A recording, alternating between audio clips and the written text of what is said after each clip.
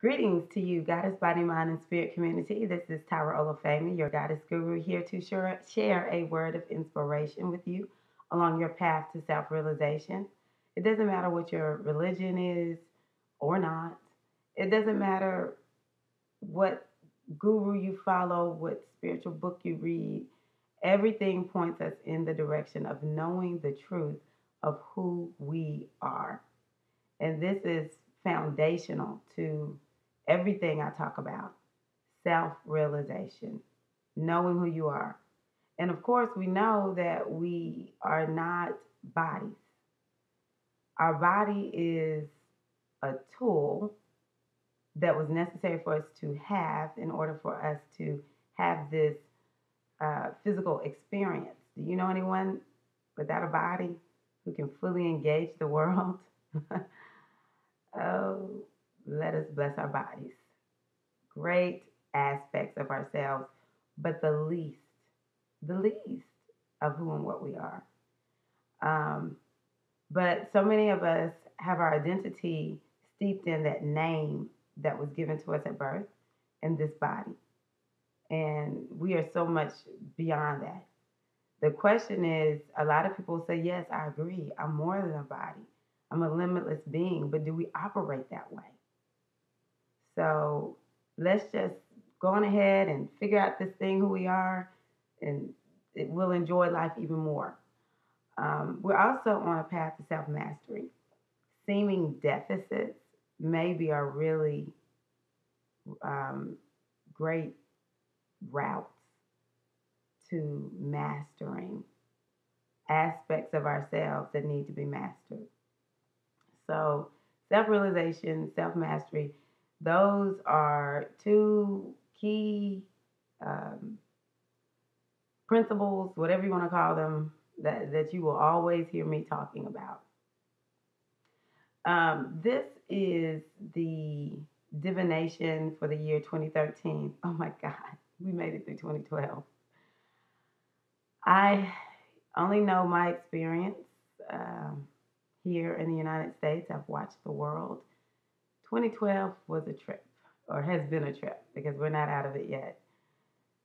Wow. Anyone that was alive, paying attention even a little bit, will say this has been wow, a wow year. Wow in a good way, wow in a not so good way at times. So um, I just feel like we need to go into 2013 um, more aware. So this is what I want to talk about. Um, in addition to self realization and self mastery, I like to talk about four keys to self mastery that were taught to me by one of the wisest people in my life, my godfather, Baba Colioso. He's also known as Nasheed Fakradeen. Um, I'm not good with Arabic words sometimes. But what was taught to me, very simple but powerful keys that many of us don't use, but if we do get to use these tools, they'll be very beneficial. So, the first key to self mastery is um, awareness. The second key is devotion. The third key to self mastery is ritual. And the fourth key to self mastery is faith. So, throughout the year, I'll go over these more. This video will be super long if I talk about any one of these too long before I even get to the actual reading for 2013. But what I want to say is that if you begin to even explore these elements a little bit, especially if you use them, you will find great things will happen. So when I think about how does one become self-aware, or excuse me, self-realized, awareness is key. Aware, many of us are walking unaware. And so, what's important for us is to take the steps to walk aware so that we can see all aspects of ourselves. Some of this is paying attention to this physical persona that we engage daily. What are the pros and cons of this aspect of ourselves? What are the areas that are strong, and then the areas where we need improvement or transformation? But also, when we think about awareness, the more we are aware of the present moment, the more we can become aware of our inner guidance. The more we can become aware of aspects of ourselves that we can't see, we can only experience.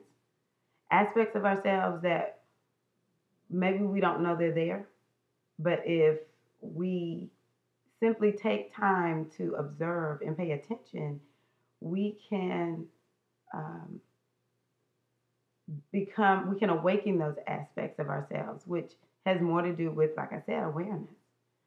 Um, Being present in the moment, to me, that's the most simple way for me to understand how do I walk aware. And so just stay present in the moment, be present in the moment, walk aware, and you will learn so much more. It's very important that we don't stick our head in the sand, or um, it's important that we don't do things to make us less aware. And oftentimes, when we're experiencing negative situations, that's one of the best times to be aware.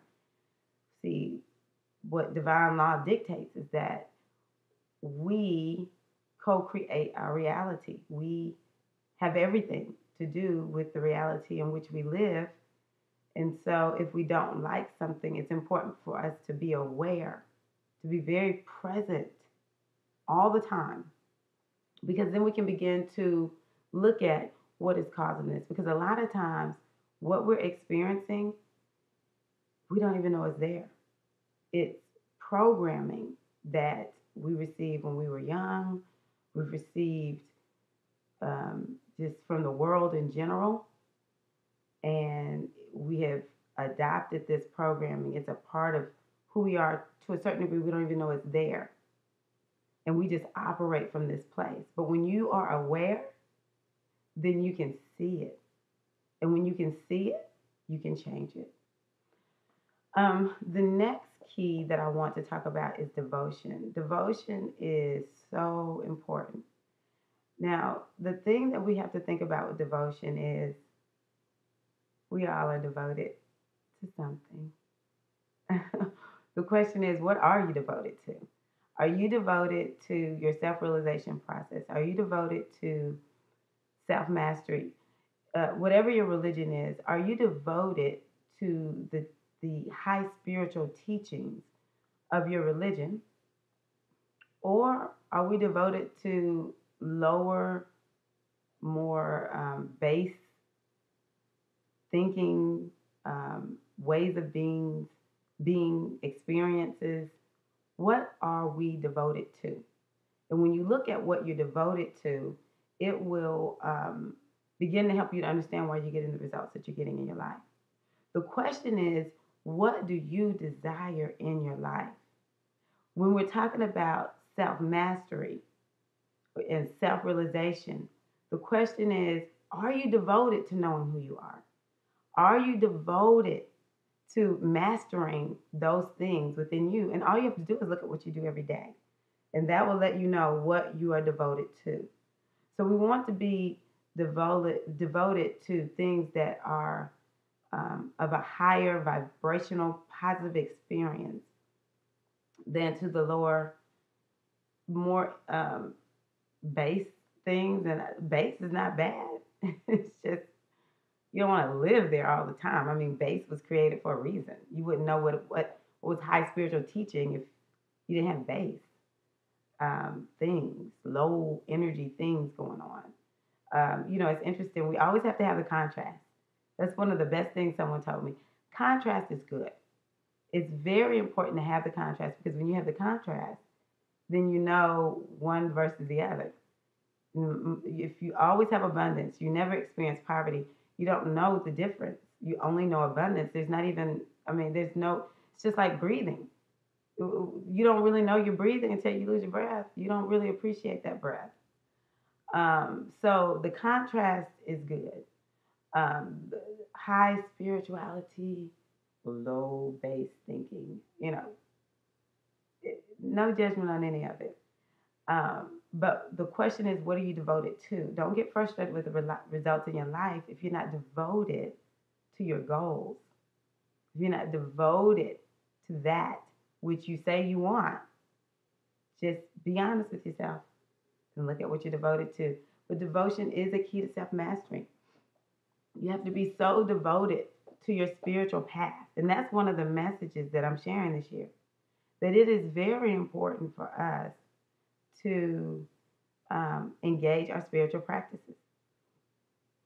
I remember hearing a message from the ancient mothers, and they said, if you don't engage your spiritual practices, don't cry, because that's on you. You need to work your spiritual practice. When you work your spiritual practices, life isn't necessarily perfect, but you definitely feel way more equipped to handle it. Okay? So be devoted to your spiritual development. Be devoted to your spiritual evolution. The next key is ritual. This is the keys to self mastery. Ritual is all about, well, I loved what my godfather, Baba Kalioso, taught me. And what he taught me is that a lot of people want to take vacations, they want to get away. But really, and then we start talking about recreation. People want to do things that are fun.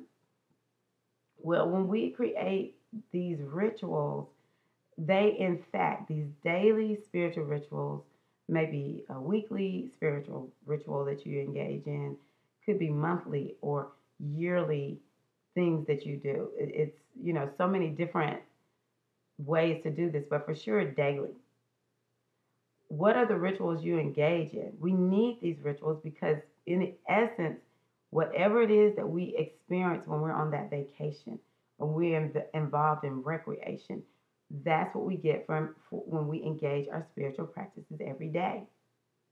Plus, they keep the spiritual teachings heightened in our awareness.